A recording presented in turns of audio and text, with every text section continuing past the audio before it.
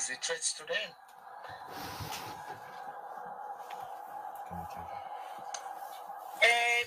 Everybody people might drop a case, but especially like they be faking your women condition. I will not take it from anybody. Ọmọ tó fẹ́ báyé wọn jẹ́ ẹ̀ tó sọ pé kò favour yẹn màá wá continue kó nǹkan lọ sí ṣáàtì ṣé wọ́n sọ̀rọ̀ pé èrò kó lọ sí law school kò tí ì sí yíyá àti ìgbà hearing date.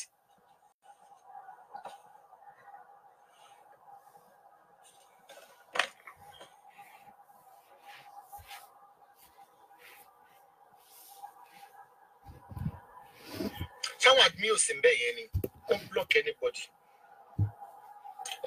Bàṣúnù ẹ tó kọ ṣáná wọlé yẹn ó ti scope kọjá bá mi block ẹ nìyẹn. Iná náà ló máa jó ẹ pa tọmọtọmọ. Iná ló máa jó ẹ pa tọmọtọmọ. Ṣẹ́ẹ̀rì nǹkan kan tí ṣẹ́ẹ̀rì ọ̀rọ̀ Facebook, let me tell you one thing about Facebook. Tí mo fi máa ń disregard gbogbo comment yìí. Ẹ rí i pé ibi tó máa ti ń ṣe normal show, any speaker tó bí ó ti jàrí tó bá ń ṣe normal show, only 300 people will be watching her because she doesn't fight again. Ṣé àgbàlagbà ní ẹ̀yin tẹ́ wà lórí Facebook ní àbí ẹ̀yin òpónú? Tí anybody bá sọ pé òun ò jà mọ́, tó ń ṣe normal show, of course, òpónú yín ṣẹ̀kẹ́ lọ gbọ́ educative show. Ẹ ní lọ síbẹ̀, but ibi tó bá ti fẹ́ máa ṣépè, ibẹ̀ lẹ máa pé 1000 plus sí. Ibi tí ọ̀rọ̀ mi ti sú yín, ibi tí ọ̀rọ̀ yín gbé sú mi pé mo pé ṣé olóríire ló wà lórí Facebook? Hello guys, good afternoon. I want her to finish. When she finish, I will tell you what happened today in court. And I will tell you some lies that Tokunbo told. Let her finish. Good afternoon, guys. Good afternoon, Mommy. I didn't pay. Good afternoon, Baba Gaddafi. You know, victory is yours in Jesus' name. No shaking.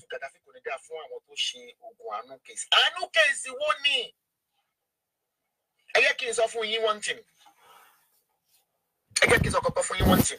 And you may be there, but you understand me, you understand me. So you pay ọ̀pọ̀lọpọ̀ ló ń tẹ̀lé mi, ọ̀pọ̀lọpọ̀ ló ponu, ọ̀pọ̀lọpọ̀ ló dẹ̀ ní làákàyè. Táwọn admin mi ò bá mọ monopoly game mi. Channel delivery. Good afternoon, everyone. Good afternoon, guys. Let her finish her nonsense and then we talk.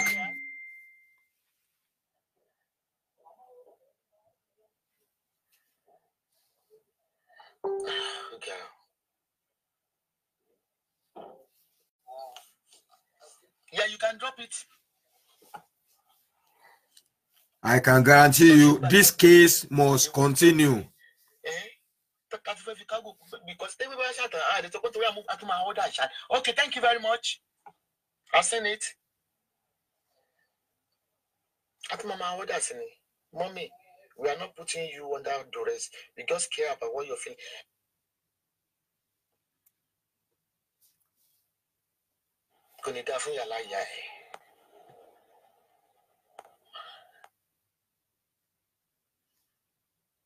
Whether she like it, whether she want to do case or not, this case must continue. Tokunbo must put where she belong. That is the slogan now. We must put Tokunbo where she belongs. We cannot allow this to continue anymore. Do it to one and you do it to all of us. That is the slogan now.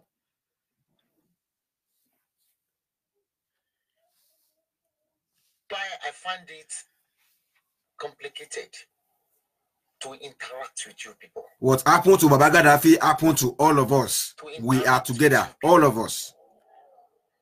If you can't understand my understand it. Pastor Robumuduk Mukio, good afternoon, sir. Dokas Adeyinka, good afternoon. Good afternoon, everyone.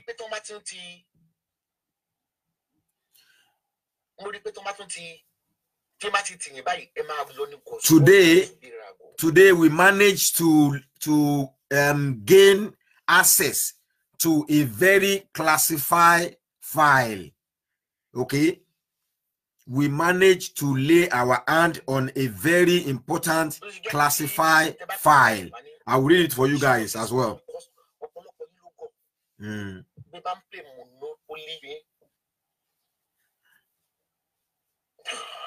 is difficult. The case must continue. The case must continue.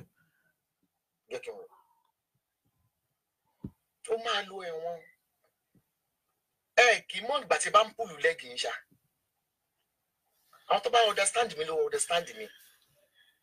Clearly, so mama pull legs in. Hello, ladies and gentlemen. They can play music.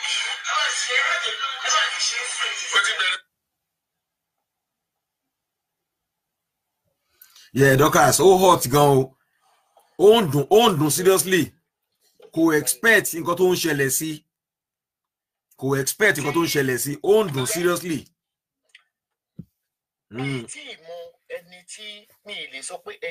Understand the game on English. I always give you topic to treat. Man like lati from any topic lati treat. The man go to repair go. To repair go. So a man go nítorí pé kíni nítorí pé ego. Kò sí ètò gbogbo mi tí wọ́n láì ní tí rí ẹ tó ṣàpampa nínú gbogbo. Ó dàbí ìgbà tí blogger kan lórí Facebook tó bá sọ pé kíní kan ìpè ṣé kí màmá gbà padà. They will be pulling your leg and you'll be falling for it. They will be pulling your leg and you'll be falling for it. Let me go and computer me wa. Interacting with you people on Facebook, I find it difficult. But people on entities in the I will read it to you guys now. And I thank God for the government of Irish or Ireland, Dublin, whatever. Let me go and bring it. Because we request for it under I can't roll with you. I can never roll with you. Under Freedom of Information Act. We request for it, and then we manage to get it through our through the email. I will read it for you guys now. Dorcas, your name is there as well. Your name is there as well. My name is there. Everybody's name is there. Let me bring my computer.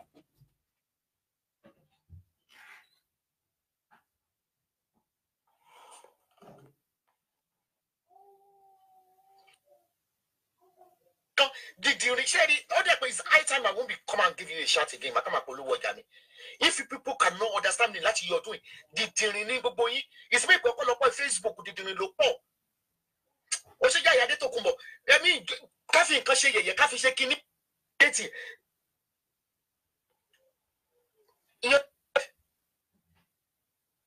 don't you Montopin is sarcastic? Okay, what's sarcastic? Hey, Mosha. Hey, fuck off, man. Hey, fuck off, man. That's a bus. People cannot understand me, can never understand me again. That is why I don't talk to you on phone. Because majority of you are brainless, brain dead. Wounded soldier. Drop about and drop about what the phone just got it body. Everybody at any team will have Facebook. You are only by numbers, by age. Majority of you are imbeciles.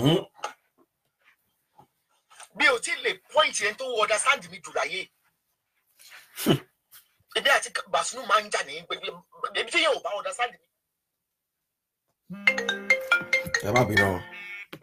Hello? No.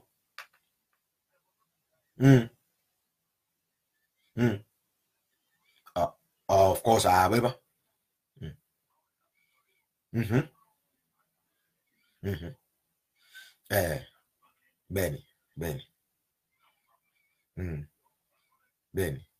Benny. Mo ala baba.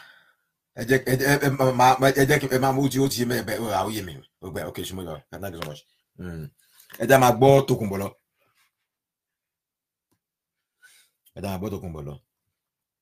fúnra Tòkunbọ̀ ló máa fọwọ́ rẹ̀ bá yí ara ẹ̀ jẹ́ gbogbo èèyàn ti mọ̀. mọ èdè ẹ̀rọ nígbà tó dẹ̀ ti ní ṣọ́ọ̀bù ní ọmọ tálántó lóye nígbà tó ti ní ṣọ́ọ̀bù ní ìsìn bóyá Facebook ó ní ìsinmi wọ́n gbé wa mọ́ra ẹ̀yin ò mèdì ọ̀rọ̀ I don't even know ṣó yẹ kí èèyàn kó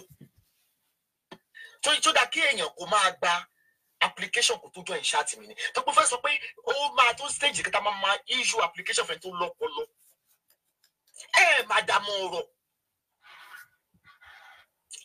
mọ àdàmọ ọ̀rọ̀ mọ ọ̀rọ̀ yẹ̀yẹ́ tó máa sọ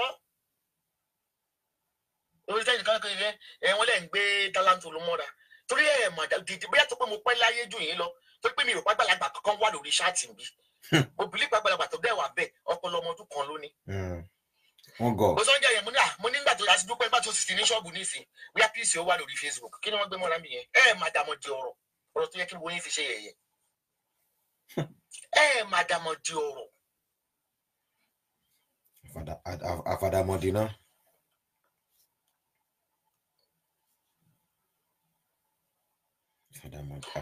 Ó bẹ́tà kí gbogbo yín kẹ́ máa wo fracas orí Facebook mọ́.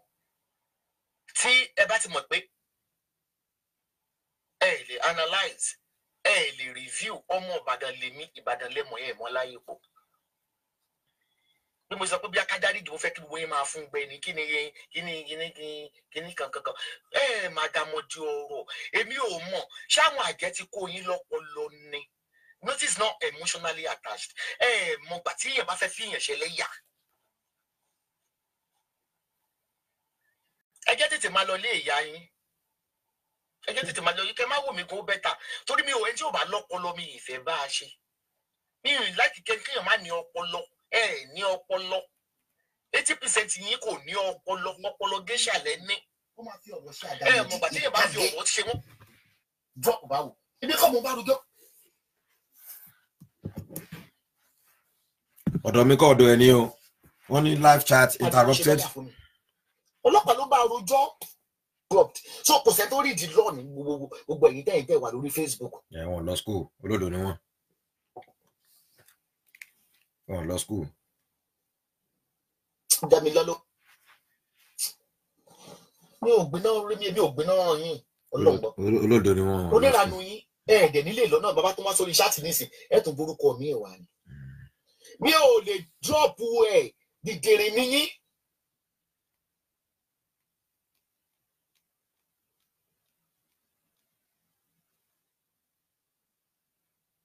Gọ́ọ̀mẹ̀ntì ló ń bá ṣe wàhálà ẹgbọ́n ṣe ilé afẹ́sọ pé illiterate ni gbogbo ẹ tó wà lórí Facebook you don't know about law.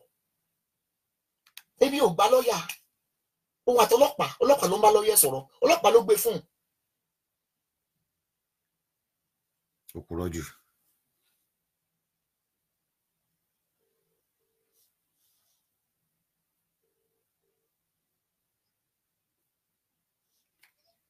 Bọ́ àbí wọ́n gbọ́ yín ẹ̀.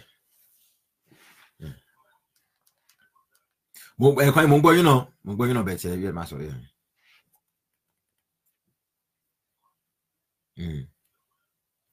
Bẹ́ẹ̀ ni.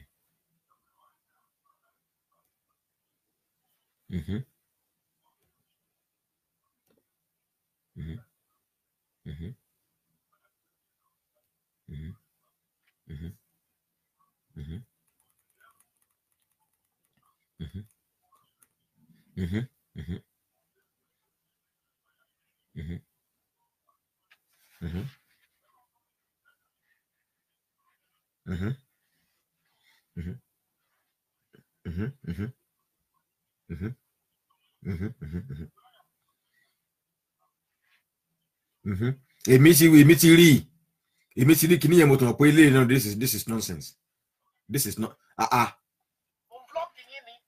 mo máa ṣe ìgbà tí mi ṣe pé mo ṣe actually ìgbà tí mo bí kíní bọ́n ṣe ṣetán ní court yẹn mo láti put fáwọn application and some other things so mo rí kíní yẹn gbà o ní máa play fáwọn máa jẹ́ káwọn èèyàn rí sí yìí kọ́mọ̀ pé ìgbà tí mi kò di owó nígbà tí mi kò farabalẹ̀ ká ẹ sà bí paragraph bí méjì mẹ́ta lórí ilé ìtumọ̀ bàbá bẹ́ẹ̀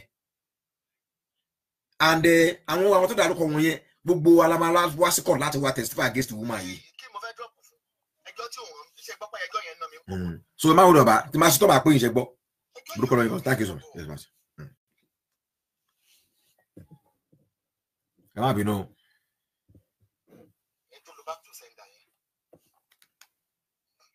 Tokumbo. No. You are a failure. Baba failure gidi ni ẹ. Failure of the highest order. O ni ẹ. Okay, but you do the program. So ye drop about economy see me o ba lawyer. Gadi against his lawyer ni now. Kirigo head lawyer de loni. Oh, fuck off yo. Fun wípé can grab joke. What is today? Today is Wednesday. Yipe mo wa ri pe didinrin ní ọ̀pọ̀lọpọ̀ tó wà lórí majority àwọn tó I might stay online torí kò rólù mọ́ mo rí pé majority gbogbo yín ìgàlẹ̀ ńkọ́ kì í kọ́ ìgàlẹ̀ ńkọ́ majority yín ìjà ni ẹ máa ń kọ́ kì í kọ́ àdàmọ̀dì ọ̀rọ̀ mo rí pé ọ̀pọ̀lọpọ̀ ní wọn gbéra ná bébì ṣe wà ilé alágbo wọn ti tọ́ mi dàgbà agboolé ni mo gbé dàgbà mo dẹ̀ mọ̀ òwe lẹ́ṣin ọ̀rọ̀ bí ọ̀rọ̀ bá sọnù òwe la fi ń wá tẹ́ ẹ bá ti máa dámọ̀ di ọ̀rọ̀ okay mi ò ní wá ṣe chat ilé alágbó wọn ti tọ́ mi dàgbà mi ní wá ṣe chat for the one week àgbọn máa ṣe avert ìwé mi náà máa gbé síbẹ̀. ṣe gbọ́ o wèrè.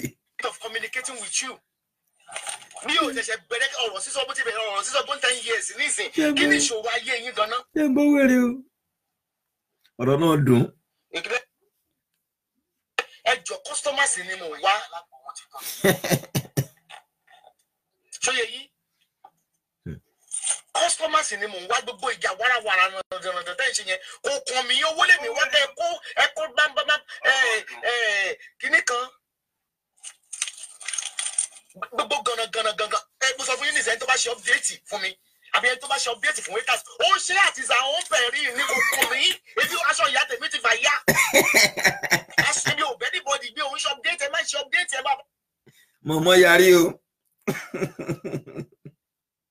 tayinga we àwọn ọ̀pọ̀lọpọ̀ ló ní grudge against ara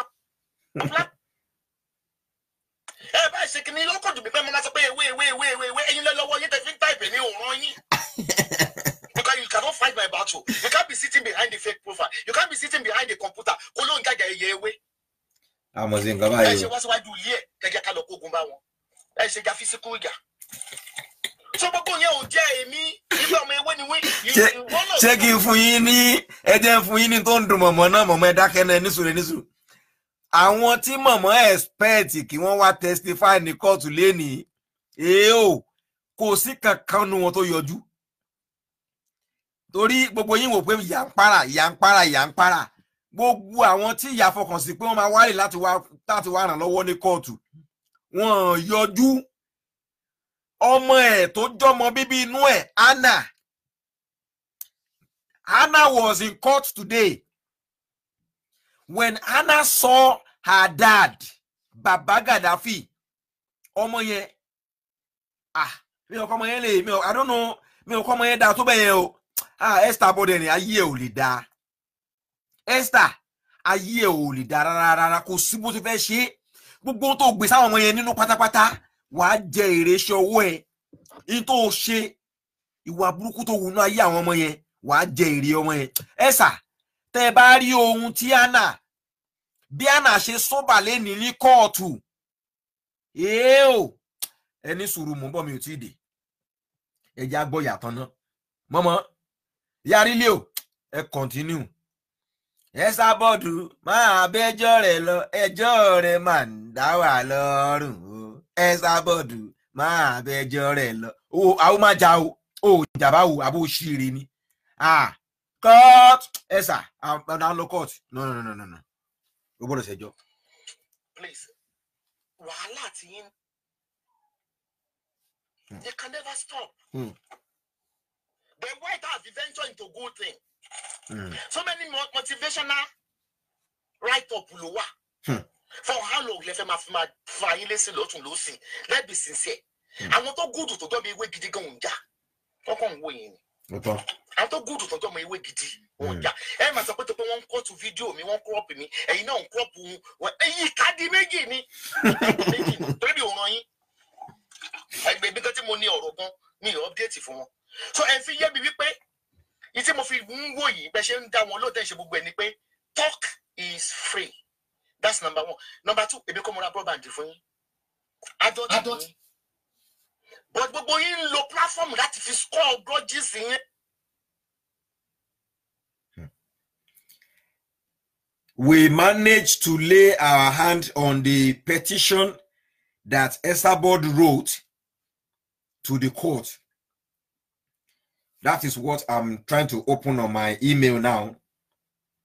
Okay, we managed to lay our hand on that terrible petition that Esabod wrote.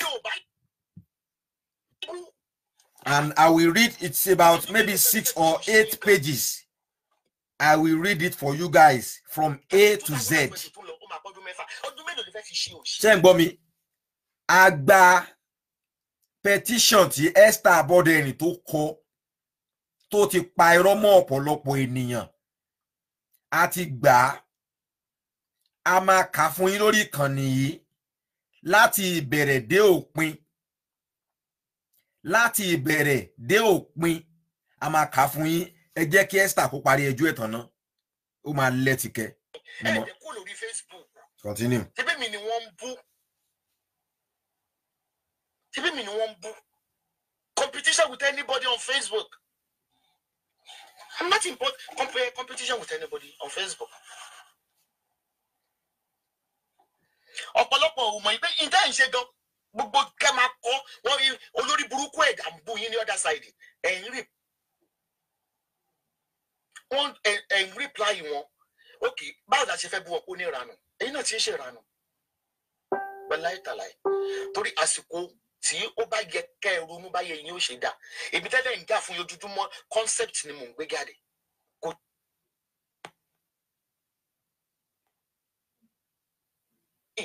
Mo rò pé adult behaves bad. Ẹlẹ́yìn jà fún mi ẹ wà lórí under fake profile ẹ ṣe wá bá mi wá náà àwọn tó lọ mi kọ́ọ̀tù ẹ ti bá rí physically ló ń jà fún mi. You see now? Wọ́n jà fún mi with fake profile.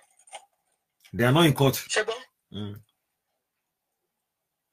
Àwọn tó ń ran ewé gan lọ́wọ́ gan silent watcher ni wọ́n ń sọ̀rọ̀ because ebi ò mọ̀ because tẹ́ bá dẹ̀ ń jà fún ewé ẹ fẹ́ portray brand mi bad.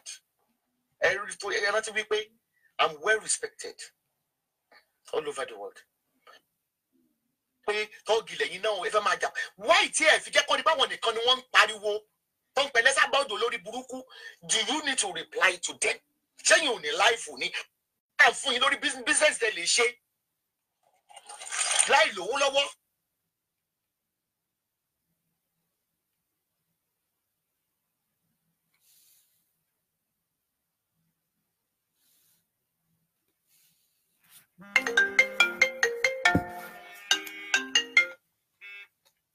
Hello?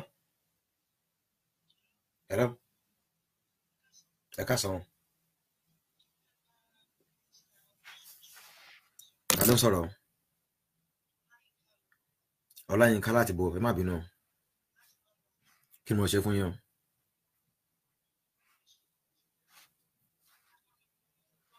Okay.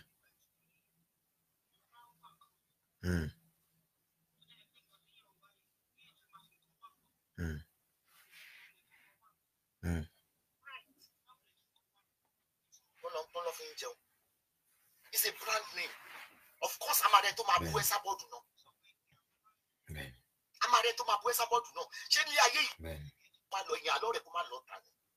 What's the big deal? Mi ò rí kẹ́ ko update rí la bí pé màmá ẹ sọ fún wa o.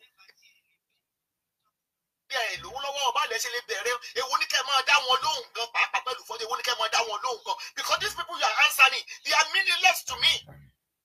We are not in the same side. Láti ń dá wọn lóhùn. Tẹ́ bá ń dá wọn lóhùn ẹ ti fi wá sí category kan náà nìyẹn. Èmi ò ní titans o. Èmi ò ní titans o. And again ṣó tiẹ̀ wọ́ọ̀tì yìí pé kẹ́ máa dá oiters lóhùn. Ẹ̀yin haters sí tẹ̀ ń dá lò ẹ̀yin náà lẹ tún wà lọ́dọ̀ mi o gbogbo ẹni mo mọ o pé brain yìí o gbogbo ẹ̀yin tẹ́lẹ̀ ìdáwọ̀ lọ ilẹ̀ ń dára yín lò ó ẹ̀yin lẹ máa ṣe profile tẹ́ máa bú mi ẹ̀yin náà lẹ tó máa ti sọ pé ìdá padà gbogbo géèmù yẹn ni mo mọ̀ létí pẹ́ èyí kẹ gbọ́ wá sórí Facebook kẹ polówó ọjà yín why can't you ignore them ẹ sọ wọn ní kéèyàn bá ti ń dájà ó ti ya wèrè bọ́tẹ́ bá ti ń dá wọn lóhùn bọ́tẹ́ bá ti ń dá wọn lóhùn wèrè di méjì èmi ò rò pé wọ́n ọ̀tẹ̀ o èmi ò rò pé ọ̀tẹ̀ kẹ máa dá wọn lóhùn ẹ jẹ́ kí gbogbo ayé rí wípé wọ́n débi ewé kan rí pé ọ̀rọ̀ náà là ń sọ ibo ni ọ̀dọ̀ yín wà. bí ó ṣe dá fún wa là ń ṣe fúnra ayé ní ìwàjọ́ jù gbígbà olórí burúkú àwọn òṣì àwọn yóò máa lè dá gbà fáwọn tó ń bú òdà wọn. ṣé mo lè mí tì yín. èmi ò plead fáwọn yìí ẹ jẹ́ kó ní ìsinmi náà èmi ò kó wọn jẹ mọ́ náà torí wọn ò lè tó mi ìdè ìwọ tó bá fẹ́ bá mi jà kìbí a rí lára àwọn tó fly wá láti London láti wá náà mi èmi lò nínú ẹ̀yàn ọmọ ewé tẹ̀yìn já ilẹ̀ fly wá láti wá ń sọ fún ẹ kó bó ṣe tún ṣe yín lọ́dọ̀ èmi ò ń lọ́bì ó yẹ kẹ́ ẹ mọ̀ ọ̀lẹ ló ń lọ́bì èmi ò ń lọ́bì o èmi ò ń lọ́bì ọ̀lẹ ló ń lọ́bì o. ìbí àwọn fly èèyàn mẹ́ta ló fly láti UK wá tó wá náà mi mọ́nu kóòtù ọmọ ewé mélòó ló fly wá mélòó lè fly wá àfi kẹ́ wà ní abẹ́ Facebook ṣé kò sí nǹkan mi tẹ̀lé fi ìgbésí ayé yín ṣe ni ẹ̀yìn tèmi ni mo bá sọ fún mi ṣé kò sí nǹkan mi mo sọ fún yín pé A to Z business ẹ bí mi léèrè A to Z business ẹ sọ pé nǹkan báyìí lè fẹ́ ṣe máa fún yín ní analysis tí lè ṣe máa bẹ̀rẹ̀ gbogbo ṣíìtì láti stop now but one day ìwé ẹ̀mọ́dé gbígbé ìwé mi ò rán yín o mo sọ lẹ́sìn mi ò rán yín o ẹ tó bá fẹ́ gbígbà mi ẹ wá sí Dublin kí mú yín lọ sílé àwọn yìí tàkẹ́ lọ́nà yẹn gángan máa pè ní adẹ́fà ṣé gbogbo àlọ́ fẹ́ profile àgbéjẹ yẹ ewé yẹn wí lè pe ẹ̀yin gan láìkì unsettled báwo ṣe fẹ́ concentrate lórí iṣẹ́ mi ẹ bá ń dá wọn lọ báwo lè mi kílẹ̀ ṣe fẹ́ kí mi kó concentrate lórí iṣẹ́ tí mo ṣe abẹ́ mọ̀ pé mo níbi. so mo bẹ̀yìn alálàárò òòrùn yẹ kó gbé fọ́tò ọmọ mi alálàlálá kó gbé ti gánṣẹ́ rẹ̀ wúgàgà wúkú tó bá wù mí máa fún wọn lésì tó bá wù mí we need to stop all this fuckery 2020 là ń lọ. ẹ̀yin tẹ́ bá ń kọ́tínú wípé àfìgà bí ni yín ẹ̀yin gangan wà lára àwọn tó ń da ewé rú ẹ̀dẹ̀ wà lára àwọn tó ń lo fake profile gbogbo yẹn pátápátá lẹ ní fake profile lọ́dọ̀ tíìmù ayélálà ẹni ń bí ẹ̀yin lẹ máa kọ́ síbi ayélálà pé olórí burúkú tó kú bọ̀ ẹ̀yin lẹ tó máa sọ pé kò ní dá fún ẹ bó ṣe ń kú tó jẹ́ẹ̀dì àbẹ́yẹ ẹ̀yin Yorùbá kọ́ ni gbogbo nǹkan tẹ́ ń ṣe yẹn ò jẹ́ mí ṣàpọ̀pọ̀lọpọ̀ máa ń bínú kò nínú ewé ẹni reason ẹni mi ò appreciate yín mi ò lè appreciate yín pé mi ò rán yín iṣẹ́ ṣé mo rán yín iṣẹ́ ni tí màá appreciate yín abẹ́gbọ́pọ̀ mo wá jà lórí Facebook ni àbórí Facebook kọ́ mo ti ra àwọn ilé orúkọ tí mo fi ṣe oríire ni ẹ̀yin náà gbàdúrà kẹ́ ṣe oríire látòrí Facebook ṣé gbàdúrà kẹ́ ṣe oríire látòrí Facebook abẹ́gbọ́pọ̀ yẹn ò ń ṣe oríire abẹ́gbọ́pọ̀ mo lówó máa mo bẹ̀rẹ̀ Facebook orí Facebook mo ti ra lẹ́kìnní mo ti ra kejì mo ti ra kẹta ṣé gbogbo èèyàn lè máa dá lóhùn ni.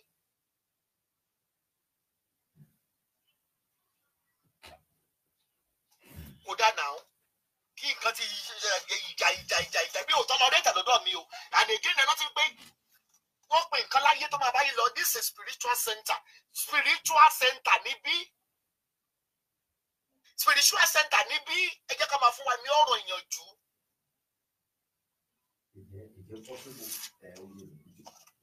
tá a bá sọ pé gbogbo ẹ̀yin tẹ́lẹ̀ nǹkan fẹ́ sábọ̀ ẹ máa ní òkè ẹ fi fídíò ẹ sàlọ ìmọ̀ yìí náà alo mo bayin ngale nse mi lo fe for fada de ten yo money mommy e ka san mommy meri ogaga kini yen ti ro koja e ka san ma o toro ni pe ni yen ija imole atokunku ko nduro e je ko ri àpẹẹrẹ ọmọ Ọlọ́run lára tiwa àti jà kọjá onirefe ti fin gba kọjá bí ó bá fin mi mọ̀ kò lè parun bí n bàjá mọ̀ kó lọ máa gbé tí mo ti ṣe 3 years ago kó máa play rẹ̀ because mo pé máa ń jà láàrin ọdún kan tó ń parí ni ó ibi tó ti jẹ́ kó rí yín pé ibi tó ti jẹ́ kó rí yín pé ni pé their time waste àwọn ń bò go yín jẹ́ ni bí tí ìjà bá dẹ̀ wà nǹkan rẹ̀ ò dúró ń bẹ̀ ẹ má jà fẹ́ mi tó kò tẹ̀sẹ̀ tó lè gbìyà mi náà tó lọ́rọ̀ burúkú mi lẹ́nu tèmi tí má fẹ́ jà mo sì rọ̀ kù mo rọ̀ kù béèyàn náà mi olólọ́wọ́ rẹ̀ mo dára mi oníṣọ́kà mi sọ̀bà. Èwo ni ìjà tẹ́yìn ò jà tán ìdẹ̀ fúra ibi kí ìjà ìmọ̀lẹ́ àtòkùnkùn ní ẹ kàn máa wà lórí Facebook ẹ mọ̀ ṣe gànà èmi yóò dẹ̀ ní ẹ̀mí mímọ́ Ọlọ́run lára tó bá ju ata sí báyìí ẹ mọ̀ ọ̀pọ̀lọpọ̀ wọn ti ju ata sí tí ó lè pè mí náà wàhálà wà o tó bá ju ata sí lára wọ́n ń ju ata lórí Facebook wọ́n lu àfọ̀ṣẹ wọ́n ṣe gbogbo ẹ̀ please we need to stop all this fuckery èmi náà bá rí i pé ẹ̀jà mọ́ èmi náà máa fún yín ní ṣáàtì ẹ má gbìjà mi ẹbí mi ni wọ́n ń bú orí mi burú mo ra lé lórí Facebook orí mi bú mo ra mọ́tò tuntun lórí Facebook mo rà fọ́mọ ẹ fi mí lẹ̀ ó burú yìí náà ni. èmi ò láìkẹ́ o ọ̀rọ̀ yìí ti fẹ́ di nǹkan mi o ọ̀rọ̀ yìí ti di nǹkan mi o ọlọ́gbọ́n ó ti di nǹkan mi. admin kí ló tó pè mí mo bu àgbà náà o.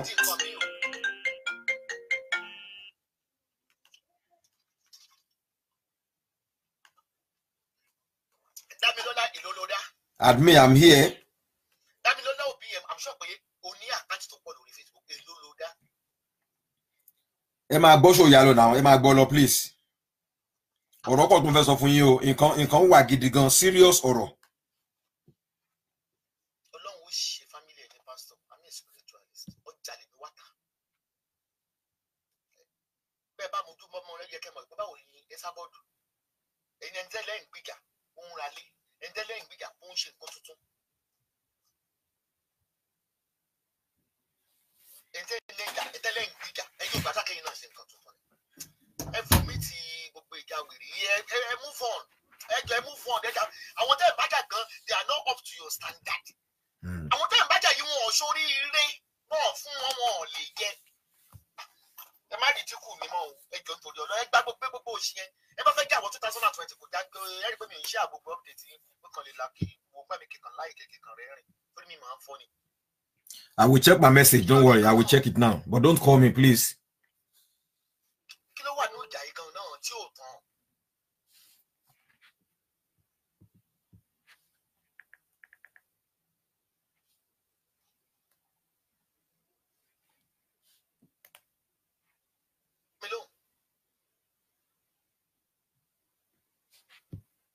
Ṣóyè yín àwọn tí ẹ̀ ń sọ yìí sẹ́ wọn ò lè àkáǹtì báwọn ṣiṣẹ́ wọn kó jọrí láyé wọn. Fọwálẹ̀. Oògùn aṣọ láṣọ lọ gàǹgbà they are not up to my standard my own standards. Pẹ̀lú asẹ́tì tí mo ní.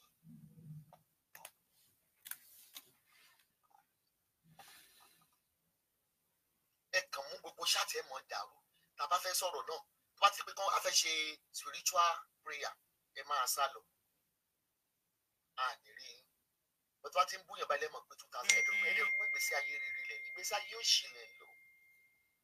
Ẹ mọ̀ pé ibi tó ti ń ṣépè tẹ́ ẹ̀ lọ bẹ̀ gan ẹ̀yin náà ti nípìnú ìpèpè. Ṣé ẹni tó ń lojú ẹ̀ gangan ń jà fún mi lórí Facebook? Ẹ̀yin fake profile ẹ̀ ń jà. Ta ló mọ̀? Ẹ̀yin kò fẹ́ràn èmi ni. Má sọ ẹ̀ jà fún mi o. Má jà fún mi o. Má jà fún mi o. Àwọn tó ṣe justice for Esabod àwọn tó ra iṣẹ́ lọ́wọ́ mi tó rògbò Ọlọ́run ẹ̀yin ò bá àdúrà wá ẹ̀yin ò bẹ́ẹ̀ bá àdúrà wá ẹ bá fẹ́ àdúrà wá ni tí máa fẹ́ jàgbọ́n ẹ̀yin lẹ́ máa sọ fún mi pé let us move on after 5 years kí ló dé ìwé ṣàṣe pé ìyá yín wọ́n ń bù àpẹẹlẹ mọ́mí mọ̀ ọ̀rọ̀ pọ̀ níbi kọ́ bọ̀. Stop the fuckery. I will Nigerians. I'm Hollywood who fẹ́ fún mi láwọ̀d. Ẹni kì í rán representative wa. No, ṣe lọ. Ó yẹ kó lọ ní náà. Ṣé tí wàá ti jáde wọ́n lè interview mi? Lọ sí kwara. Olùdí ẹ̀ máa iná ẹ̀ náà mọ́ bókù kẹ́ mọ́ mi lára.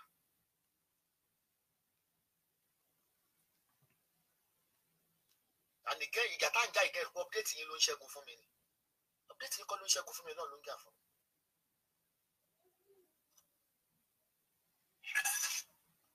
Ta ló ń gẹ́dà mi lọ lóbi yìí náà tí wọ́n padà kó ń wájà fún mi.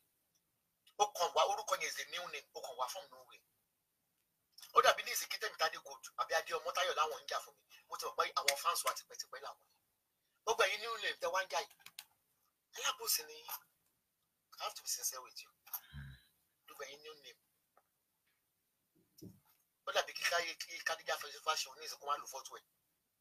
Òǹkọ́ àwọn yẹn ti ń bẹ Esabod fún years. Àwọn olóòdì ẹni jáde tí ó pa Esabod. Òǹkọ́ àwọn yẹn ti ń bẹ Esabod. What are you talking about? Ẹ mọ̀ lo new name. Ẹ sọ pé ẹ̀ ń jà. Ṣé fẹ́ tíìmù nǹkan kan báyẹn ewé ni mò ń tà ní òní tíìmù this is not a football team.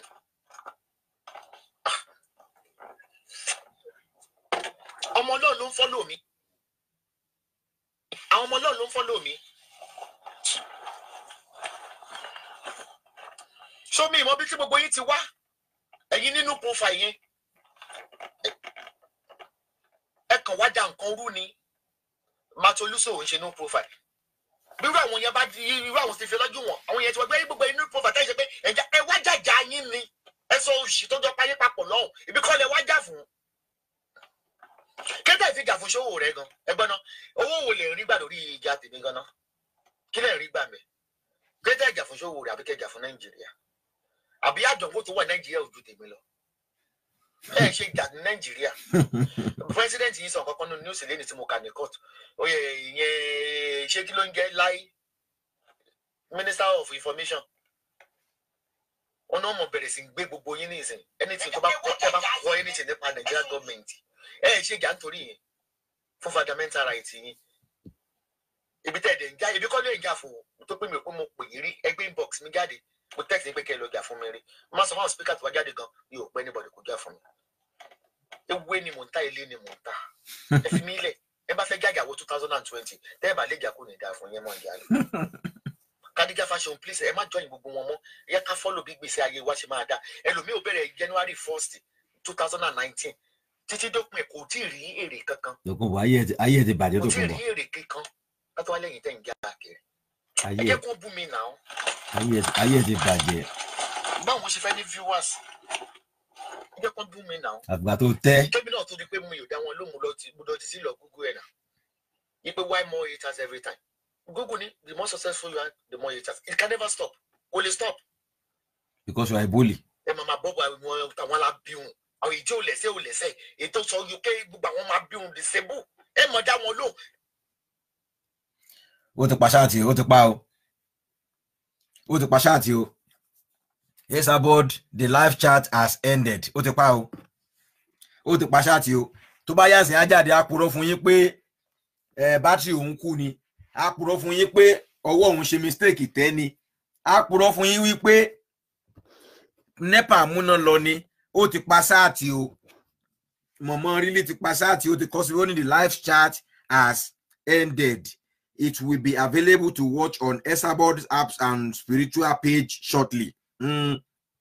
Ó ti pa ṣáàtì o ó ti pa ṣáàtì o ìyá rílí ti pa ṣáàtì o. ẹ mọ̀ dá wọn lóhùn ẹ wọlé yìí ní ó disable. Wọ́n ti pa ṣáàtì. ẹ mọ̀ dá wọn lóhùn ẹ wọlé yìí ní ó disable ni ó dàbọ̀. Ó ti pa ṣáàtì mọ̀mọ́ ti pa ṣáàtì. Now a dúpẹ́ lọ́wọ́ Ọlọ́run ṣe rí tí Olúwa bá ń ṣe tiwa ọ̀tá they can never prevail. Mo dẹ̀ gbàdúrà pé lórúkọ Jésù gbogbo ìmọ̀ ọ̀tá nínú ayé wa nínú ayé àwọn olólùfẹ́ wa Ọlọ́run wa máa sọ ìmọ̀ ọ̀tá di asán ni. Ọlọ́run á ṣe kíni a máa sọ ìmọ̀ ọ̀tá di asán níwọ̀n gbà tí ọwọ́ wa bá mọ́ tó jẹ́ pé ọ̀nà tí ìṣọ̀kan máa fi wà láàrin àwa Yorùbá ọ̀nà tí ìṣọ̀kan àti ìfẹ́ máa fi wà ní diaspora ni à ń ṣe definitely no matter what we do Ọlọ́run a máa ṣe kíni a máa fún wa ní victory ni. Now lónìí mọ̀mọ́ gbé x wọn tí gbogbo wa mọ̀ dáadáa bí ẹ mọ owó lórí Facebook yìí sí bàbá Gaddafi wọ́n gbé wọn lọ sí ilé ẹjọ́ Queen AJ, thank you so much. God bless you for coming here. I can see your comments here. God bless you, my darling sister. Sherry, peace, share. Mama, love for peace, you.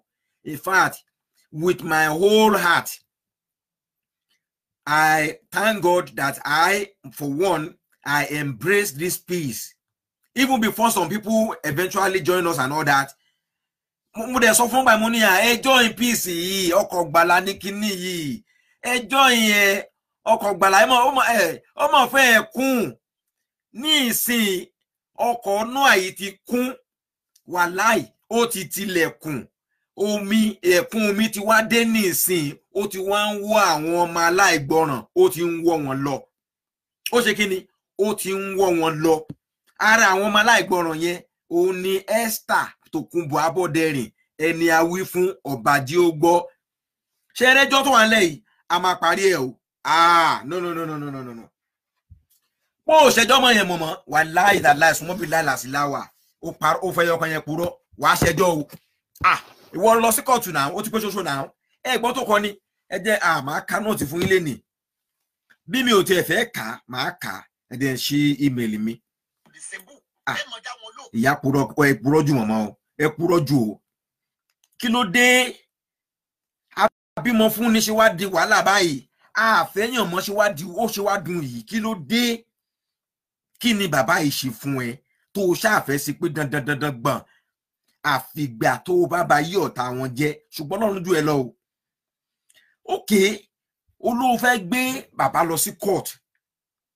This is what we receive from the Republic of Ireland this afternoon. This is the statement tí Tokunbo Aboderin to submit on this 12th of August 2019. 12th of August 2019 ní ìlú Dublin. Only I hereby declare that this statement is true to the best of my knowledge and belief, and that I make it knowing that if it's tendered in evidence, I will be liable to prosecution if I state in it anything which I know to be false or do not believe to be true. Esma, gbogbo ara Nigeria pátápátá a máa gbé Tokunbo lọ sí ilé ẹjọ́ this time around. Ṣé bóun ṣẹjọ́ ní 2009 òun ṣẹjọ́ ní next year yẹn òun tan ara ẹ̀ ní ó máa ṣe ẹjọ́ ní next year. A ṣe ẹjọ́ ní 2021. A ṣe wọ 2030 ní. Ṣé gbọ́ mi o? Ó ti sọ síbẹ̀ fúnra rẹ̀ pé tí ohunkóhun bá wà nínú ohun tó wà nílẹ̀ yìí tó kọ sínú bíi tí ò dẹ̀ kí ń ṣe òtítọ́ Dorcas máa gbọ́ o tí ò kí ń ṣe òtítọ́ àti òdodo, you acknowledge that you are liable to prosecution if I, Iwo Tokunbo, said anything which you know to be false. Awabere, only my name is Esther Ashabi Aboderin. I am from Nigeria. Moka for you know, I have this very classified statement. Loni, nígbà tó ti ṣẹjọ́ yẹn tán, ni àwọn Gadi, they can release informations on that thing. Wọ́n ní kí ní sọ̀rọ̀, and I got it. I am from Nigeria. I have been on Irish, bó ṣe kọ́ nìyẹn o. I have been on Irish citizen for the last 5 years. So ibi tá yẹ bàjẹ́ dé Esabod olówó ọdún márùn péré wá sọra ẹ di egun ẹja sọ́pọ̀lọpọ̀ lọ́rùn. Ibi tó lọ́n fi bẹ̀rẹ̀ sí bá yẹ jẹ́ nìyẹn o. Bíbélì sọ ní Ọlọ́run kórìíra gbéraga. Ó ní I despise, them so much. Ó wá ń fi ọwọ́ adé òfin ṣe ara ẹ just 5 years. Àwọn ènìyàn wà tó jẹ́ pé wọ́n ti gba ìwé yìí for many years tí wọ́n cause any trouble or any problem. Ìwọ́n gba ìwé yìí kò tí pé 5 years lọ́wọ́ ẹ̀. Wá wo àrà tó ti dá. Only I am a blogger, spiritualist, and a woman rights activist on Facebook. Maybe you don't know what they call human rights. If you are a woman, anybody can be human rights. But if you are not registered, you are not recognized as woman rights activist. Tokumbo, you are not a woman rights activist, but a bully. If you don't know. Yeah, only I sell herbs for humans like diabetics, cancer, high blood pressure, arthritis, to name a few. On Facebook, I have 500,000 followers. Yo, I have 500,000 followers. On Instagram, I have over 40,000 followers. 28 million people following my blogs. I blog on trending Nigerian news, current affairs, and trending social media stories. I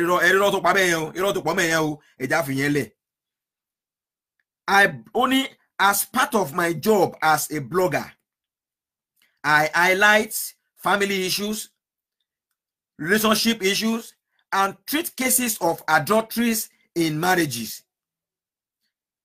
There is a lady on Facebook called Basirat Tolulope Adeoye. She has a page, Abike Jagaban. She became known on Facebook because she came online and exposed all her best friends' secrets on social media. Hello? Ṣé Baba Gaddafi ló fẹ́ gbé lọ sí kóòtù ni àbí Tolulope Basirat? This is the statement Tokunbo submitted to prosecute Baba Gaddafi on. Are you with me? Ohun tí Tokunbo gbé fún ọlọ́pàá lélẹ́yìí tó kọ pẹ̀lú ọlọ́pàá lélẹ́yìí tí ó fi prosecute Baba Gaddafi. Does Baba Gaddafi, bear the name Basirat Adeoye? No. Only there was a huge uproar and a lot of bloggers took on the story and discussed it. I also discussed the trending story. She decided to pick on me and started to stage several live Facebook videos to insult me. Tokunbo. This is why I said to you guys that on the next court date, which is next month, bí ògo bá jẹ́ ti Ọlọ́run Tokunbo, all of us will be there as a witness. Ṣé ẹni tó ṣẹlẹ̀ lẹ́ni díẹ̀ ló ṣì rí yẹn ò tí rí nǹkan o. Gbogbo àwọn tó kó sẹ́yìn tó rò kó bá máa wá sí court láti wá testify in your favor. None of them turn up today. Ọlọ́run fi ẹ́ ṣẹ̀sìn ayérayé lẹ́ni. Ọmọ ẹ̀ tó tún gbójúlé Anna. God bless that girl. God bless that girl. In fact, God bless Anna. Anna disappoints you today. Oh, you only expect to come and testify against the Baba now. What do you expect? That girl, she was sober in court today. Maybe not. Maybe for many years. She saw her dad. She show some very big remorse today in court. Gbogbo àwọn tó gbọ́kàn lé tẹ́lẹ̀ tó rò kó máa tẹ̀lé ẹ wá máa jó lọ mọ ohun ẹ̀yìn rẹ aláṣàbí máa jó lọ mọ àfi àgbàtàn bá yé ẹ̀jẹ̀ pátápátá. None of them turn up today to testify for you. Ibi tó bá ti mọ̀ ká yẹ ti bàjẹ́ nìyẹn Esther o tó ti mọ̀ pé you are now on your own. mo sọ fún ẹ pé o léèyàn èrò ló ní. You only have crowd. You don't have supporter. You don't have physical people. Tokunbo. Sorry, ọlọ́mọ yẹn kárí ẹjọ́. Ọlọ́mọ yẹn kárí ẹjọ́ tó bá di kàráǹgídá. Pé o tiẹ̀ gbìyànjú ẹ̀, abẹ́nibọ̀dì inú yín gbìyànjú ẹ̀. Pé bí o fẹ́ gbé èèyàn kan láàrin wa lọ sílé ẹjọ́. Pé ìwọ Tokunbo o fẹ́ gbé èèyàn kan ní àárín wa lọ sílé ẹjọ́. Kó wá wo iye àwọn èèyàn tó máa dìde. If you know how many people that came there today to support Baba Gaddafi, you'll be like, are you guys for real? The place was packed up to the point that Hossein Lenyi Tokunbo ghost in one, and you can feel it, you can see it from our utterances. This afternoon, she came out cursing them, abusing them, calling them names. Bolori buruku ni won, enu lasan ni won ni, ghost ni won, ori Facebook ìjà nìkan náà mọ̀ ìjà náà wá jà, aláyé bàjẹ́ ni wọ́n kàn fohùn sílẹ̀ ohun ò jà mọ́, Tokunbo máa jà o. You must fight. Eja continue. Ibolade, you must fight, Tokunbo. Pa nija yẹn wàláì wọ́n bí ẹ̀dá Tokunbo. Wàláì wọ́n mo sọ de kan sí wọ́n bí ẹ̀dá. Ẹjọ́ yẹn gbọ́dọ̀ continue o. That case must continue. Boko continue yẹn o kò ní dá fún gbogbo family pátápátá Tokunbo. O continue. Oni I also discussed these trending stories. She decided to pick on me. She decided to pick on me. This fight spread across Facebook and several people became involved. Some trying to stop her and others trying to encourage her to continue to attack me verbally. This fight has been going on for 4 years now. And she continued. Basira Toyilope Adeoye then decided to form a group called Say No to Cyberbully. She has defamed, bullied, and physically attacked people and their properties. I have several witnesses that are willing to come forward and testify when required. Ibitaye te bajele nini ye. Àwọn tó gbójúlé babaláwo tí wọ́n gbójúlé ó ti ṣeré lọ sápẹ́lẹ́. Àwọn olórí burúkú òòṣà makanaki tí wọ́n fẹ̀yìn tí ó ti ṣeré lọ Kàlàbá àti débẹ̀ yẹn máa débẹ̀ yẹn náà o. Èmi rò pé yẹ kí tó olórí burúkú Ẹ̀rìjọ́nà John àbí orúkọ rẹ̀. Mi ò dé bó láti jọ yìí o. Ẹranko ni ẹ́. Ẹranko ex-manager. Ẹranko ayé àti ọ̀run. Now let me tell you something kan tí ó yé Ẹ̀rìjọ́nà John òòṣà. Wọ́n ti tí ó yé ni wípé wọ́n máa ń pa òwe kan. Wọ́n ní kò sí eré tí ajá bá fi 20 ọdún sá. Eré tí ajá bá fi 20 ọdún sá. Erin fàájì ni. Eo Tokunbo. Eré tí wo àti wèrè tẹ́jọ kóra jọ bá fi 20 ọdún sá. Erin fàájì lásán ni. Ẹ máa jẹ ṣégè yà lórí Facebook yìí o. Tokunbo. Ẹ jẹ ṣégè yà lórí Facebook yìí o. Ẹ continue.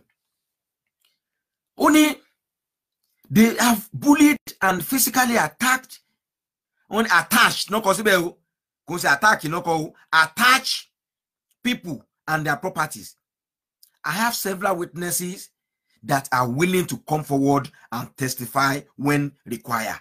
I want Aleni, none of them were able to make it to court. Let me tell you, when Baba Gaddafi starts this case fully with you, I will be there, Dorcas will be there, AJ will be there, everybody, single people that you have bullied on this Facebook will be there with our evidence.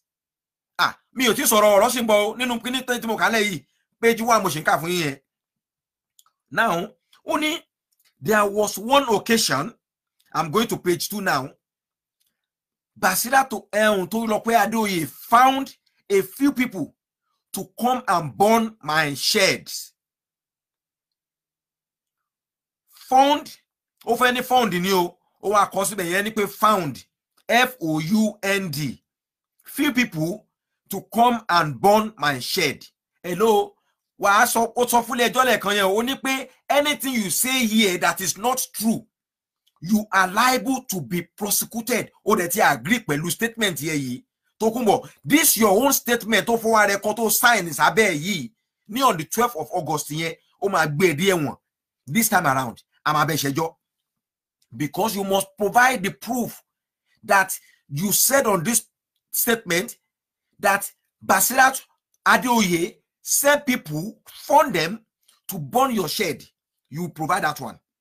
Only I have 2 sheds in my backpack, in my back garden, which is where I store all my herbs. They broke and damaged my car, a Nissan Duke. They broke the window of party. I reported this issue to the police, and it's been currently been investigated to find the perpetrator. Up till now, over how many years? 24 moto Tokumbo. One team, one photo moto Tokumbo. And now you now pin it on somebody else without no proof, without no evidence. Without no evidence. Amasejo. They continue. Only on another occasion, I went to a friend's party in UK. At the party, Basirat Toyope Adeoye came to the venue with 3 members of our gang. They came with eggs and stormed the party, attacking me with 3 crates of eggs. 3 crates of eggs. 3 crates of eggs. Bobo video to she. Nígbà tá ṣe peace. To ti clarify ọ̀rọ̀ eggs yẹn. A máa gbé jáde. Gbogbo ẹni la máa gbé wá sí court. Tokumbo nǹkan tí ó yé ni pé àwa lówó ẹjọ́ ń bí n ti wá. Ìwọ lówó ẹjọ́ tiẹ̀ because o réyàn tó máa fún ẹ lówó láti ṣe ẹjọ́ Tokumbo. Àwa ní owó ẹjọ́ tá máa bẹ ṣe mí báyìí. A ní owó ẹjọ́ tá máa bẹ ṣe mí báyìí. Continue. 3 crates of eggs.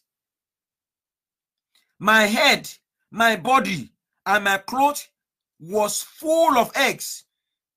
This incident ended the party. Police was called, and I was taken home. On another occasion, I went to a party again in UK, and as I was coming out of the hotel, Dorcas Adeyinka approached me to beat me. Dorcas Adeyinka approached me to beat me.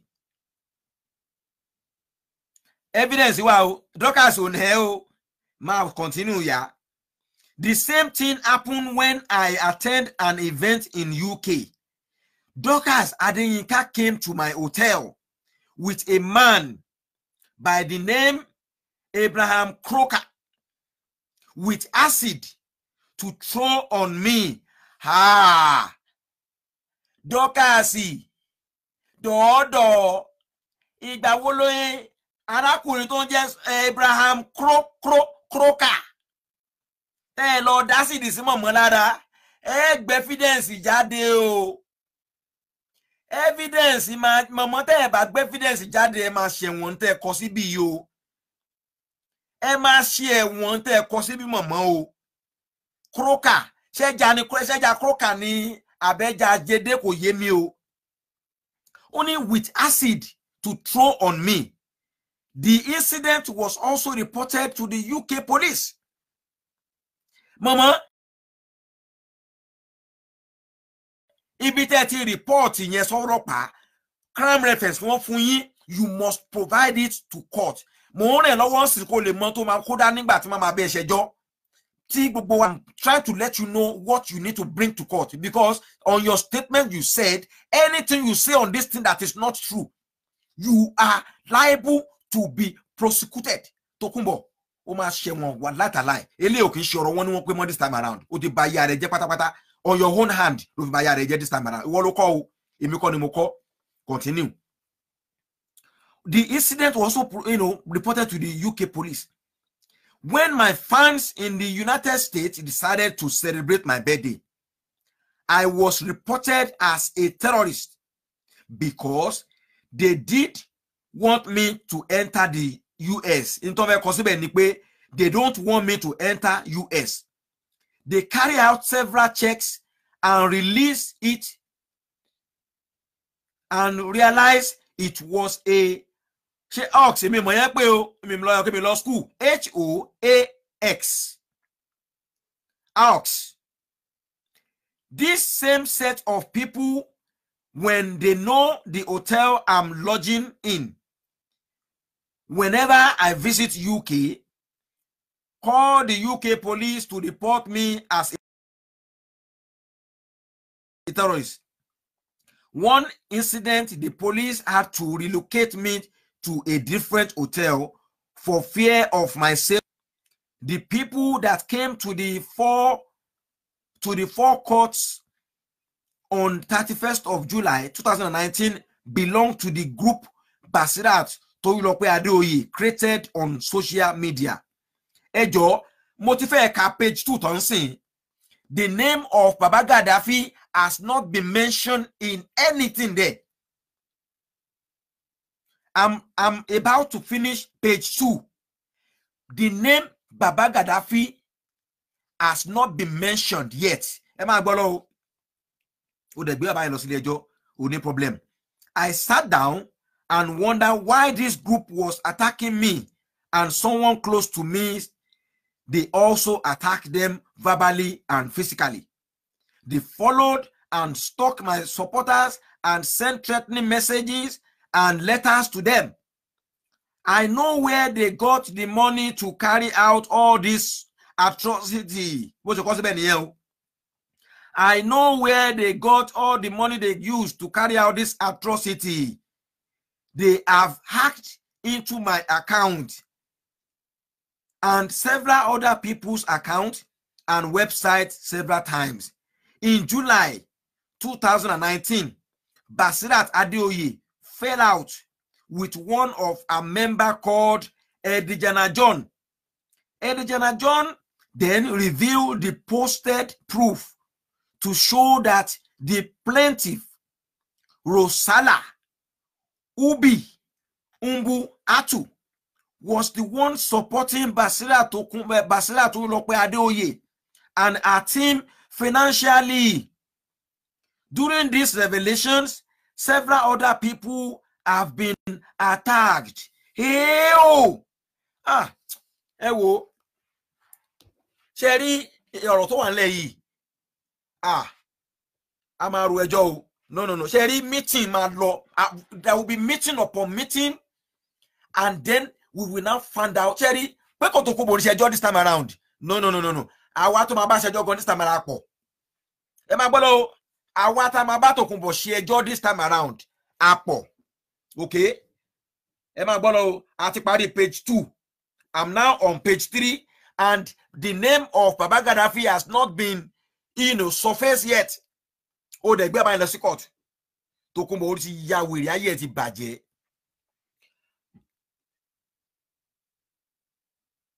Okay, number and now, okay, people have been attacked verbally. Came forward. The same plaintiff. Okay, anyway, then forward that it was the same plaintiff that is been paying them and turning them against me. She had given money, several thousands of pounds, for me for no reason. She has been giving them thousands of pounds for no reason. In further investigation, several of my supporters offering money to stop supporting me and join Basirat Toyilope Adeoye team. I have all the evidence to back this up. Ó tiẹ̀ ti dá bẹ́yẹn tó tún kọ síbẹ̀ yẹn, mo ti highlight ẹ̀. Mo ti highlight ẹ̀. Tokunbo ti wọnú wàhálà gidi gan o. You have entered a new series of problems pẹ̀lú tó kọ síbẹ̀ báyìí.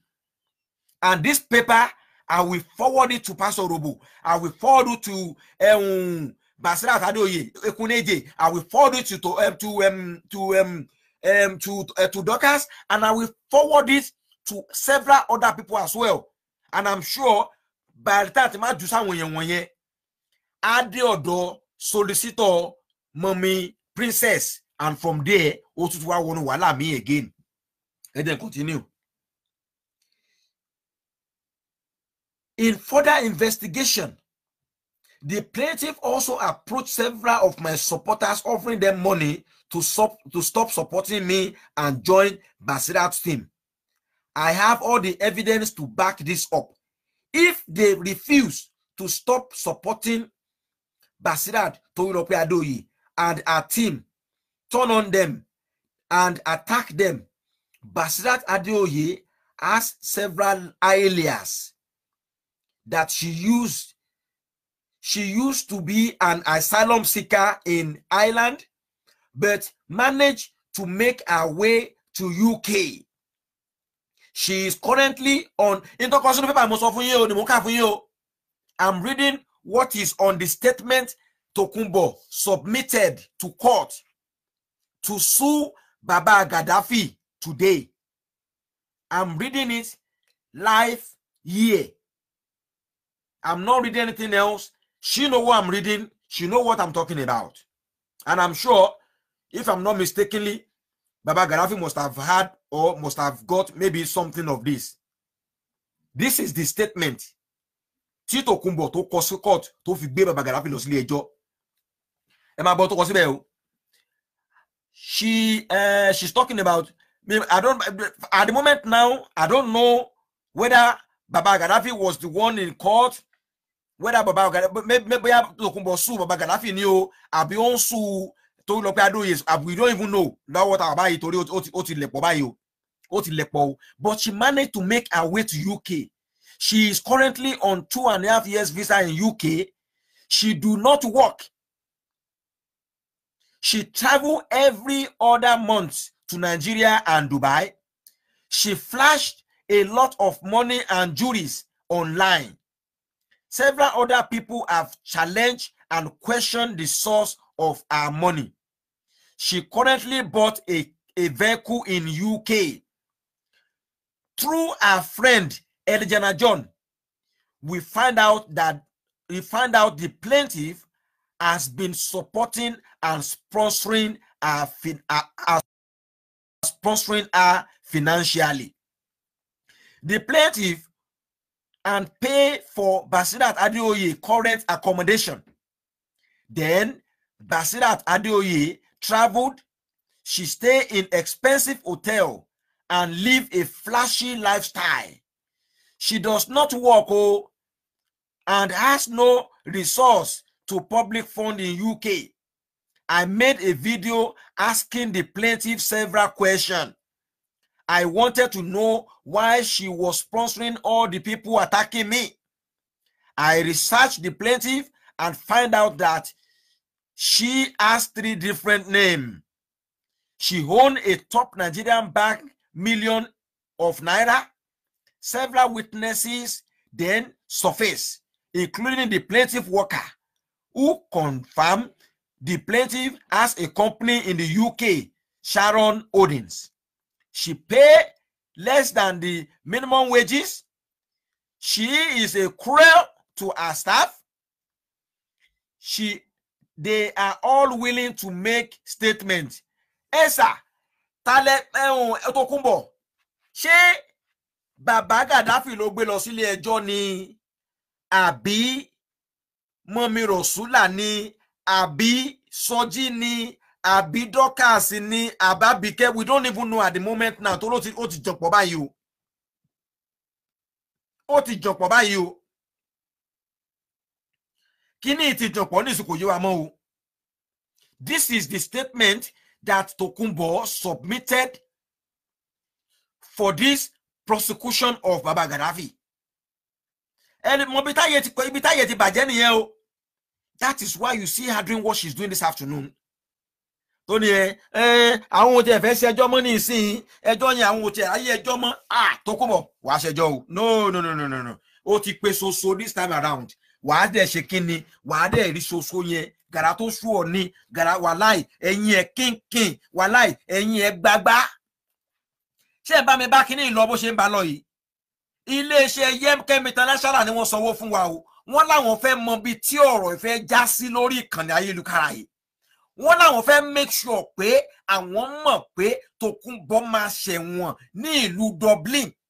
Yemkem International àwọn ni wọ́n sanwó fún ètò yìí. Ẹ lọ tọ́jú ara yín kẹ́ ẹ lọ ràgbó tó ṣe é lò lọ́dọ̀ Yemkem. Ẹ dá màkà lọ, a máa ṣèpolówó. Ibolade. I made a video asking the plaintiff several questions. I want to know why she was sponsoring all these people to attack me. I believe the plaintiff's source of income need to be investigated, in particularly with the United Kingdom government. The UK government is not aware she claimed asylum in Ireland using a different name. My children and I live in constant fear. She had the bottle I can love on Korean low bonnie. I want tama. Ibi by you are talking about plaintiff. We don't even know who is plaintiff now in this your case. Hello to Kuboma join case in one separate in join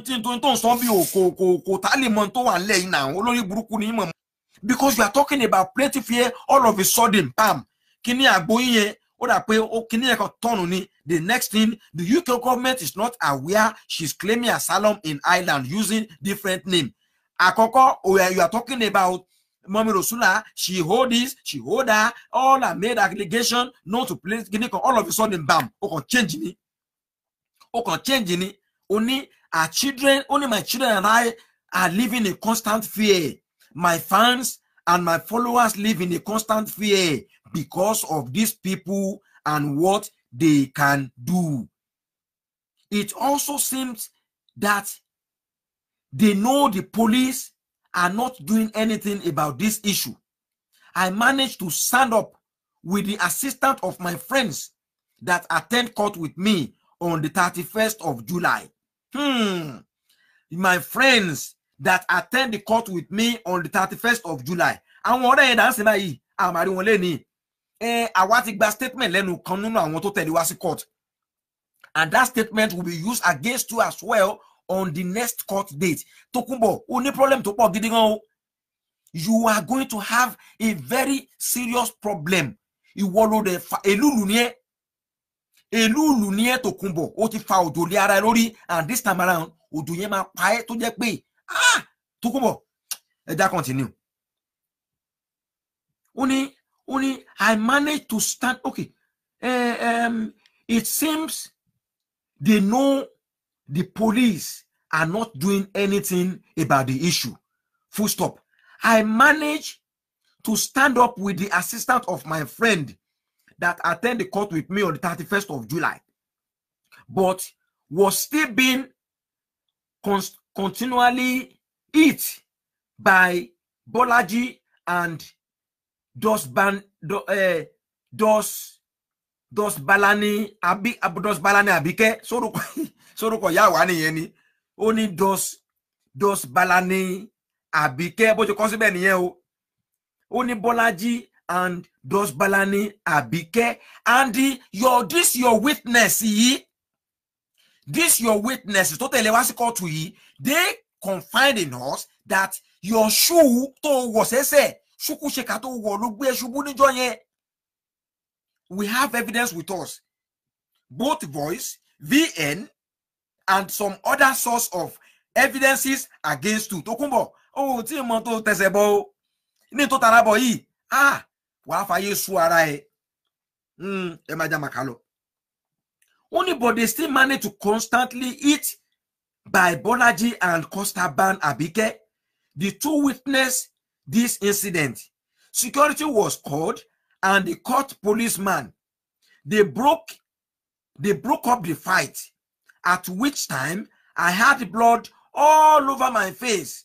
From the scratches, I had a deep cut on my neck. The side of my head was swollen due to the fall. My clothes was torn and dirty. Hey, we were asked to leave the court premises. At that time, the group still kept making fun of me, chanting hateful and derogative word. We have finished Esabod. That is what you consider here. Into consider you. I'm saying, come by you. I'm saying, come by you. Dodo, walai, ìwọ ló ṣe solicitor mi lọ́wọ́ tó wà lẹ́yìn. Ẹjọ́ yìí ó bá ń dá lálẹ́, ó bá tún treat ọmọ ìyá mi.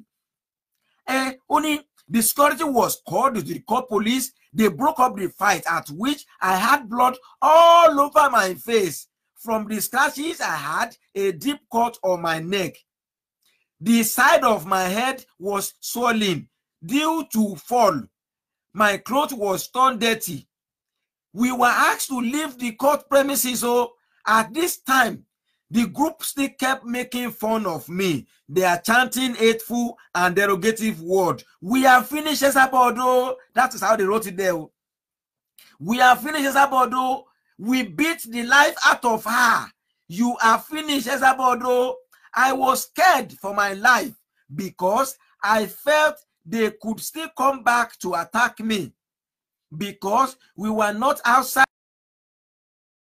the court premises. The court policeman stayed with us for a few minutes until they left, came out to find out who this set of people, and they were advised. They came to court to attack me in support of the plaintiff. Part of the comment being made a day prior to the coming to the court is that she paid them to come to court. What for evidence, you know? If you want to find what court, you will give us that evidence as well, Tokumbo. Okay, this is another new case for you now entirely. It might look a little bit funny, but seriously, this is a new case for you entirely. Entirely. We have finished Esabod. That is how they wrote it there. We have finished Esabod. They were chanting. They were finished Esabod. Wow. I was scared of my life. I felt I could still come back and attack me outside the court premises. Okay, Mutikabe. My two lawyers came out. Mutikabe, part of the comment made on that part of the only part of the comments being made a day prior to the coming of the court is that she paid them to come to the court. Only Dorcas Adeyika and Adebisala Swadura, as soon as they left the court, posted the video of the fight online. You are a liar. Abi Alex was the first person to post anything that has to do on that day on social media. I have that proof with me here. Abi Alex, your friend that went to the court with you, they were the first to post anything. The time was there to post anything that happened in that court on that day. And they continue. They also posted photos of the fight online, mocking and making fun of me, saying they have beaten life out of Esabod. They have beaten life out of Esabod. That is how I'm reading it for you, the way it was written here. They also posted photos of the fight online, mocking and making fun of me, saying they have beaten Esabod. They have beaten life out of Esabod. My Samsung phone was stolen and my jewelry.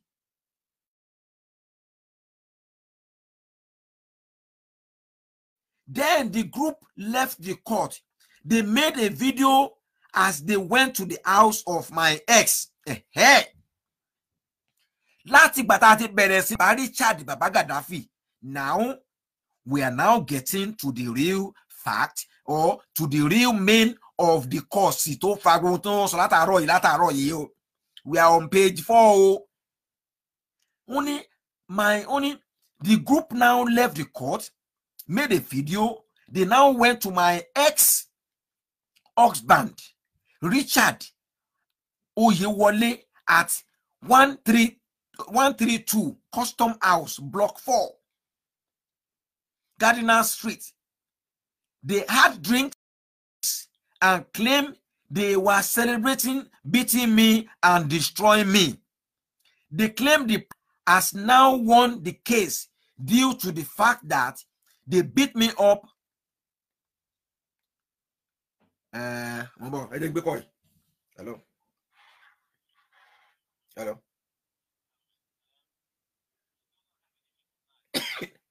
Yeah, that's fine.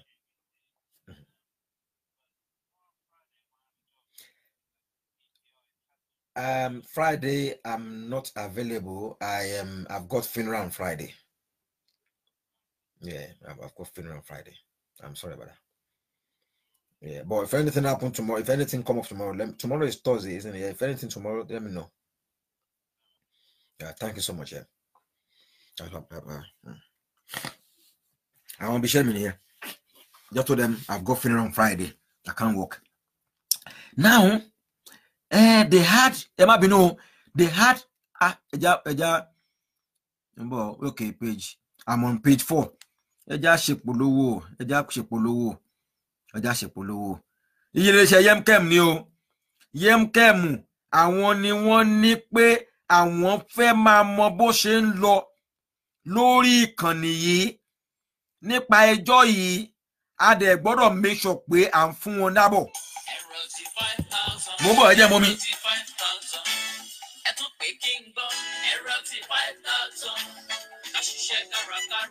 Lásìkò iṣẹ́ agbádùn ara ẹni lásìkò ìgbádùn iṣẹ́ rọtí 5,000 nìyẹn ẹ̀rọ ti 5,000 agbára lẹ́gẹ́ sí ẹ. wọ́n gbé ìbáṣe bí ẹ ń kọ́ṣẹ́ tàbí bàjẹ́ ìyàrí láti bẹ̀rẹ̀ dogun láti náwó di wàhálà iṣẹ́ ò ṣeé ṣe jẹ̀dí tó sọ̀gbádùn dàwọ̀ mọ́jú ẹ̀rọ ti 5,000 ní ẹ̀pẹ́ wọ́n lọ́kọ̀ àwọn ìnira àti àlera wọ̀nyí ọ̀rẹ́ wa jẹ́ ní kọ́kọ́ tìkọ̀tìkọ̀ sí. ṣé wọ́n flag wa ni? Wọ́n flag wa ni àbí ẹ má wọrí ẹ má wo tí. kó gbàgbára ẹ̀rọ fún ìrora kí wọn náà wá rí àtọ̀ ẹ̀ lára ẹ̀. ẹ̀rọ ti 5,000 agbára lẹ́gẹ́ sí ẹ. àwọn bọ̀bọ̀ àti bèbí gba tẹ̀rọ ti 5,000. àwọn papas and mamas ò kún yẹ̀ kéré bẹ́ẹ̀ làwọn kan ní jẹ́rìí fagbára ẹ̀ kódà wọ́n fagbára kágbára fáwọn alágbára. ẹ̀rọ ti 5,000 wà lólómi àti kóró. ẹ̀rọ ti 5,000 ó wà ní Abbey Global Foods head office wọn wà ní 53B North Woolwich Road Silvertown London E16 2AA telephone 02074744810 email abbeyfoods@hotmail.co.uk. ẹ̀sìn tún lè rí rà ní branch wọn Abbey Global Foods 371/373 New Cross Road London SE14 680 telephone 02086926458. bákan náà ẹ lè pa àwọn customer care numbers wọ̀nyí 07956258192 07946359616 07957575589 àti 07951254044. agbára lẹ́gẹ́ sí ẹ ẹ̀rọ ti 5,000. àwọn èèyàn láwọn ò rí ẹ lọ sí ọ̀dọ̀ ní the Shah boutique ní Island, the Shah boutique ní Island lẹ́tí lè rí ọjà Yemkem ní ìlú Island. A wà ní page 4. àwọn èèyàn níbi kan tí mo kà lẹ́ẹ̀kan páwọn ò gbọ́ dáadáa ẹ jẹ́ n túnbọ̀ yẹn kà fún yín. ibẹ̀ ń dáná o. wọ́n láwọn ò gbọ́ bẹ́ẹ̀ nígbà tí mo kà lẹ́ẹ̀kan yẹn. ní page 4 yẹn ni ó ní we were asked to leave the court premises. At this time, the group still making fun of me, chanting, they will take the derogative word. We have finished Esabod, oh! Esabod, we have finished Esabod, oh! Hey! Esabod is finished. We have finished Esabod. Oh, we beat life out of Esabod. Esabod is finished. We beat life out of her. You are finished Esabod. We have finished Esabod. Oh, we have finished Esabod. Oh, they were chanting. I felt so. I was scared for my life. I was scared for my life. We were asked to leave the court premises. At this time, the group still kept making fun of me. They are making hateful and derogative word. They were saying, we have finished Esabod. Oh, we have finished Esabod. Oh, we beat life out of Esabod. Esabod is finished. I was scared of my life. I felt so still. They attacked me because we were outside the court premises. We have finished Esabod. Oh.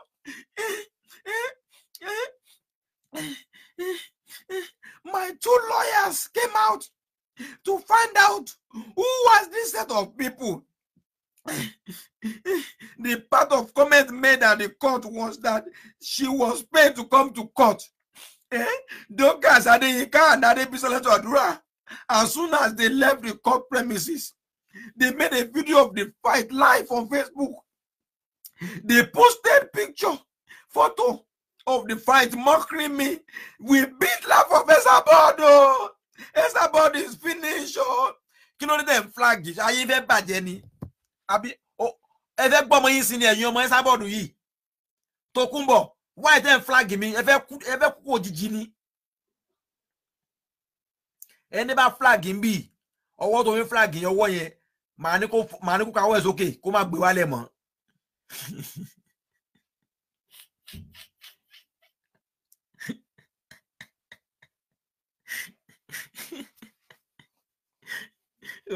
Let's not go there.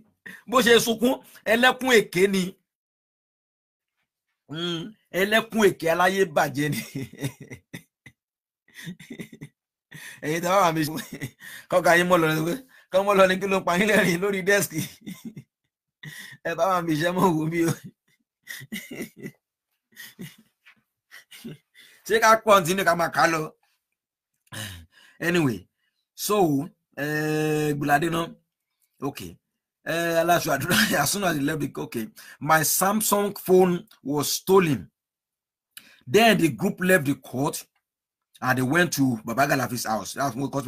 Then they claimed the plaintiff was now won the case due to the fact that they beat me up and there was no case.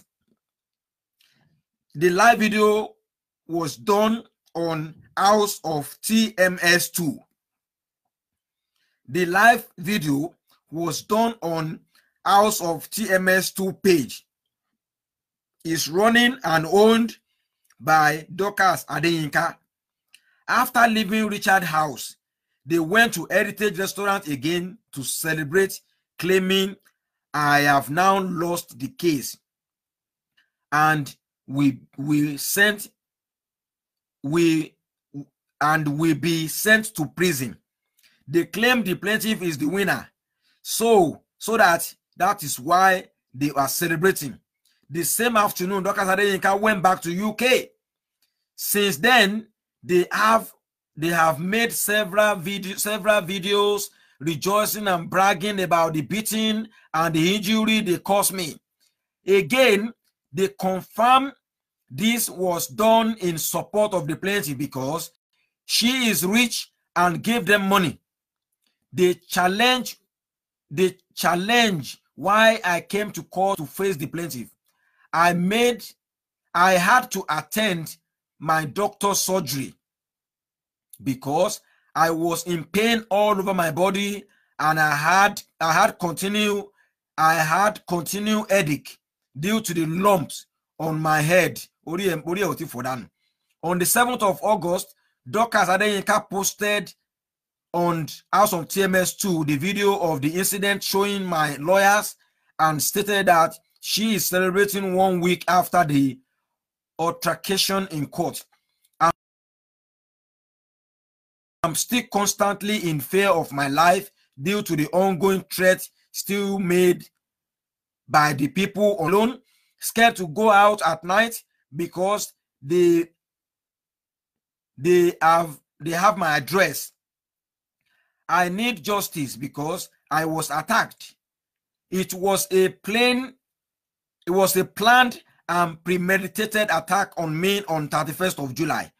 Omobolanle Abike lives at number 2. I do not have an address for Bolaji. I do not know her address. Bolaji is a Facebook name. I don't know her current name. Also in the group were my ex-husband, Richard Oyewole Ademikpala from UK, Grace Sly Soso from Talag, Fola Dreden, North Circular Road, Dorcas Adeyinka UK, and Lati Solution lives at number 35. The people who came to support me in court are Stella Dikubaijo, 45, Kill Tower Heights. Address Esther Umbaola, 1308. Kida Ireoluwa Adeyemi 13 and Abi Alex Raymond. Kumadresi Abi Alex Raymond. I do not have an address for her. What's the here? On the 31st of July 2019, when I returned home after the court, I called my GP, Dr. Charles, in Lexley. He came to my house that evening. He gave me antibiotics and dressed the cut on my neck. Ah, mama. He took photograph and measurement of my injury. I gave my consent to allow you to get a report from my doctor. I am separated from my husband since 2003. He is also from Nigeria. He is an Irish citizen now. I want to clarify on the 31st of July when I rang my GP. He gave me first and advice on the phone. Then the following day, I went to the surgery. I don't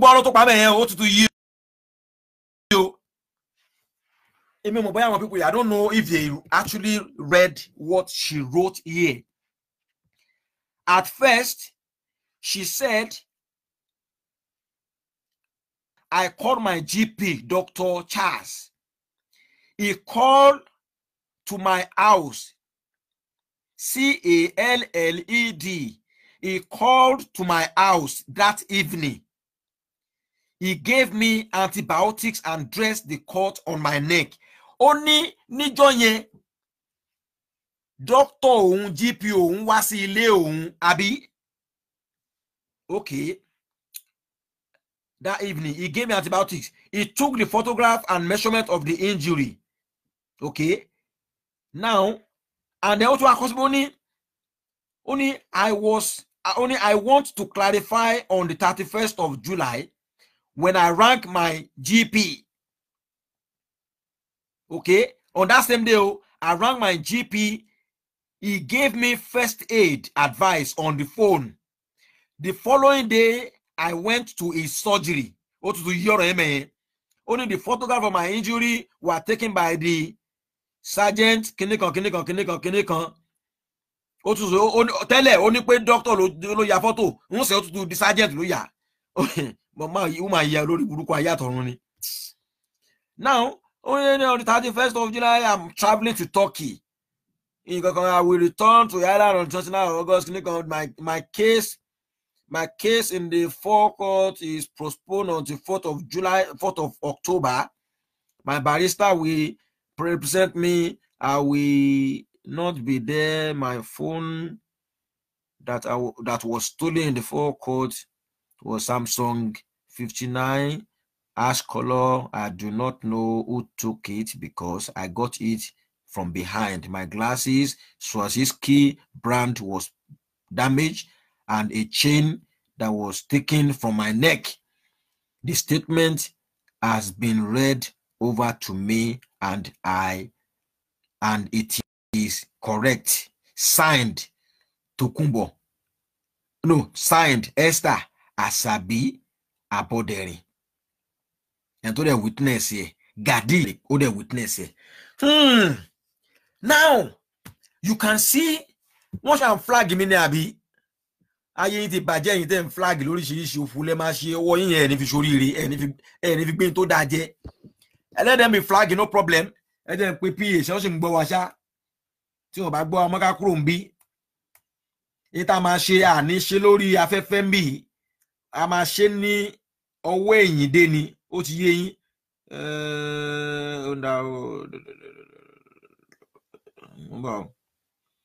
I don't know if you guys are still listening or if you are hearing me.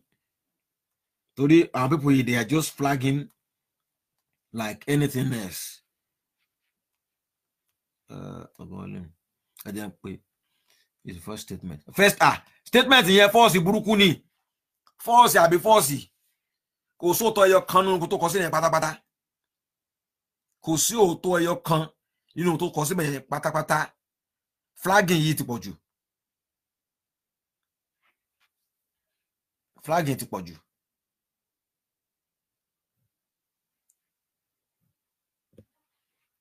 It's lórí show ni. Ṣé wọ́n àìwà mẹ́ṣà? Flagging ti pọ̀ jù. Ó ti pọ̀ jù. Àmì ò mọ̀. Kí n kúrò mẹ́sàbí. Okay.